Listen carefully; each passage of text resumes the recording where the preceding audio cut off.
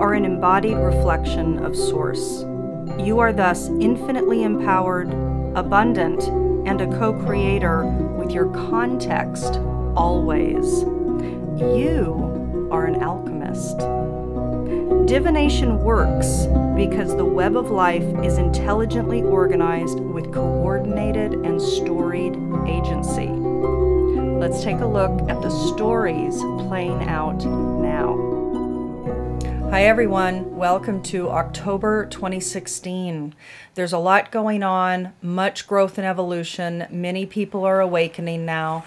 Let's take a look at nature's unfolding cycle. And to do that, we look at the new moon point, which is a natural new seeding point.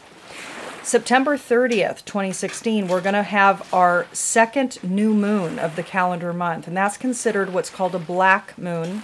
You can see from this particular image that we're looking at, there's a full moon in the background, but this image was too appropriate and adorable for what I wanted to use it for, to not use it. But we're talking about the new moon, which is when the sun and moon are conjunct, and it's going to be happening at the exact point the narrative starts on the 30th of September at 5:11 p.m. Pacific time. The Sabian Symbol, the story, the narrative that is underpinning the energy set of this 8-degree, 15-minute Libra new moon is 3 old masters hanging on the wall of a special room in an art gallery. The keynote from Dane Rudier is the need to return to source during a confused search for new value in a chaotic society. Now we can feel into a couple of things. One is just paying attention to what the symbol is showing you in your mind's eye. 3 old masters paintings hanging on the wall of a special room in an art gallery. This has to do with mastery. This has to do with tradition. This has to do with creative endeavors.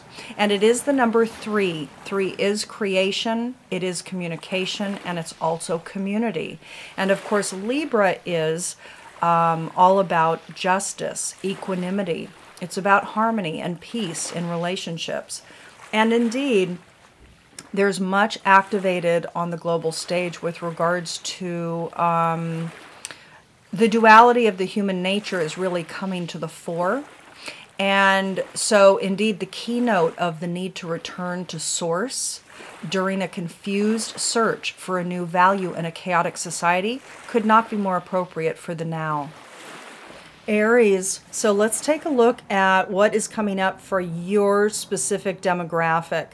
I pulled the I Ching for the Aries microcycle over the course of October 2016. What is it that's underpinning your cycle? What's happening? You received 2 I Ching hexagrams. The first one, number 37, extended family, and it came with changing lines. The hexagram came with changing lines, and it became number 53, a steady pace. Extended family talks about partnership, it talks about marital union, it talks about spouse, and it talks about family, okay? But it definitely talks about the masculine and the feminine being in a union, okay? And for you, that message came connected to number 53, a steady pace. A steady pace talks about little progressions, continually moving forward, brings benefit, brings change, brings success. So there's no great change happening now in the cycle, but there's movement progressing toward a final outcome. And what I get for you, Aries, is that underpinning October, there is a sense of moving toward spouse, moving toward the family, whatever family means to you, because it means different things to different people. But that this month you are going to be inherently moving toward whatever family unit you would like to create for yourself. Now let's take a look at the spread, because in the middle of the reading, you can see 3 cards in the center portion there. Man is coming up in the middle. underneath that unusual, underneath that path. So the center focus for you over the course of this cycle is in fact about a partner. Now, a lot of my demographic, most of my demographic watching are women, many of them straight, not all of them, and some men watch me as well.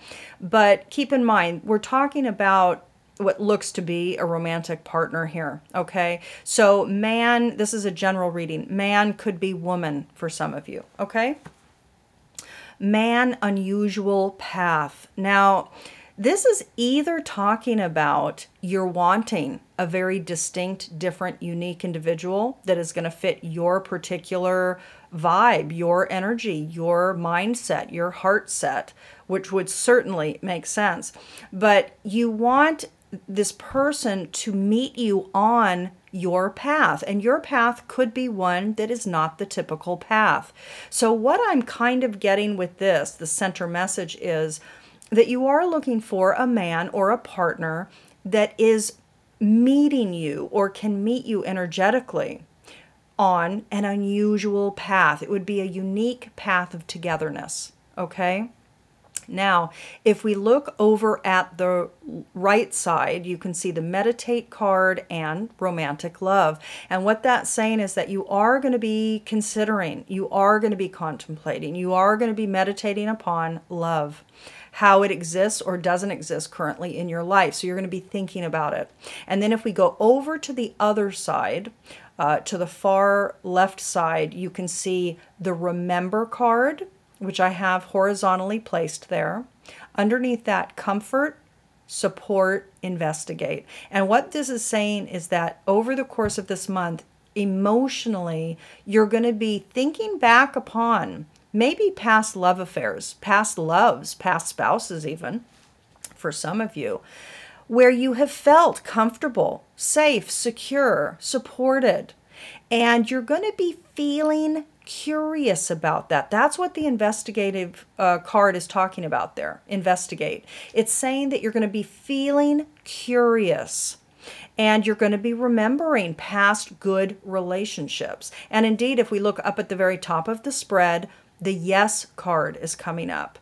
Yes, in the mental sector. This is your thoughts and your thinking. This is very good, Aries, because it means that, at least for a good portion of you, this is a general reading, you're going to be orienting your mind toward more positive thoughts. And this isn't affirmations denying reality. It's like you're going to be seen through a fresh pair of eyes. And I'm getting that for a lot of signs so far this month. There's some good shifts happening in people's psyches for a good portion of people, let's say, for a good portion of people waking up, let's say. There's also another demographic where there's a lot of cycling down in another direction. But for certainly those that watch my videos, there's an awakening happening that's allowing a holistic perspective that is in fact your higher self's perspective. And I'm getting that indeed you do have this broader, holistic, higher frequency perspective that is inherently optimistic. And so you are going to be thinking positively. Now, the interesting thing is if we go down to the bottom of your reading, we can see that the release card is there, which is about letting things go, process, and writing. Okay, now writing could actually mean physical writing, but it could definitely be, and what I get for you in this reading is that it probably means expression. So in the physical reality of this month, there's something about releasing the process or the pattern of how you have typically expressed yourself with regards to love. And I don't know if this is talking about you letting go, you know, your own ideas about love. I'm really not sure. This bottom section is fascinating for me. Because for me, it could be that you are releasing things that were tying you down, let's say, to a certain life path that was unsatisfactory, and that you're going through a process of expression, of starting to communicate your love for somebody or your needs and desires, or just expressing yourself just in a general way. So it could very well be that this bottom section is saying two kind of separate things in a way, that you're releasing what is no longer serving, because again, your mind is in a very positive state. And then simultaneously, you're working on the process, your own expression, who you are as a being, and how you do that with lover, with the spouse, with the partner, with the love interest, you know? So maybe you're releasing what's no longer serving, and simultaneously, at the same time, you're working on your process of expression of self, okay? Now let's move on to your Dakini. So the Dakini that came up for you was number 33, Inflami. Now Taurus also received Inflami. So if you are an Aries that also has some key elements of your natal chart in Taurus, you definitely want to heed this message. Number 33, Inflami, is about becoming fire. The guidance for you over the course of the cycle is to become fire. Activate your inner vitality, your inner juice, your inner creative life force. Activate your passions, that which excites you. It's about tapping into what excites you, okay? And for you, especially with the love theme, the extended family theme, the partnership theme, really tapping into what the person or the personality type, the characteristic of soul that would bring you comfort and support. That is really what you're seeking. And becoming fire is talking about letting yourself feel the fire at your loins, at the depths of yourself. And fan the flame. As I said to Taurus, fan the flame. So whatever does excite you, follow that bliss point. That's what you want to do. I mean, when we follow our bliss, it is the alignment to our higher self.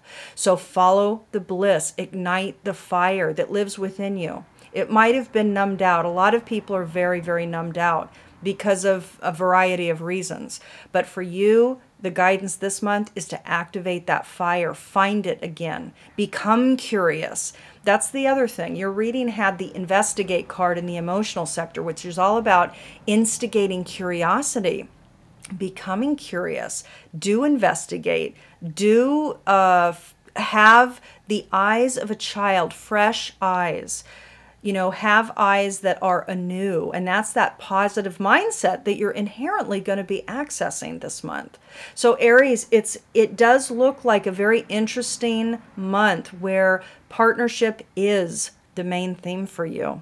I'm wishing you a beautiful month ahead, and I'll talk to you again soon. Bye.